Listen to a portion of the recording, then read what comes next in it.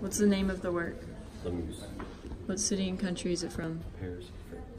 What's the specific location of the work? Republic of Spain. Who's the artist responsible for the work? Pablo Picasso. What's the artist's nationality? He's Spanish. What's the medium of work? His oil and canvas.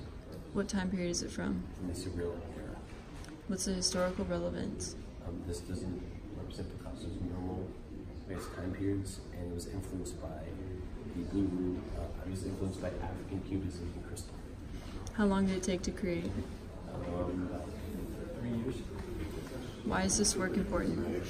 Picasso led modern art, abstract art, anything that we look at Picasso kind of paved the way for that. What are the defining characteristics? The ivory colors and all the lines. What are his historical contributions of the artist? He was one of the most influential artists of the 20th century. What's your personal observation? If you're close to it, it's going to be hard to tell what the pictures actually is, because it takes steps backwards and presents itself and kind of unfolds. Why did you choose this work? Because it was art of Picasso, and it's extremely bright. How does it compare to other works within this period? This is bright, the bold lines, and because it's Picasso, it has that weird Picasso-like style to it. And what's a fun fact about it? Picasso was not only a painter, but a sculpted printmaker and a ceramicist.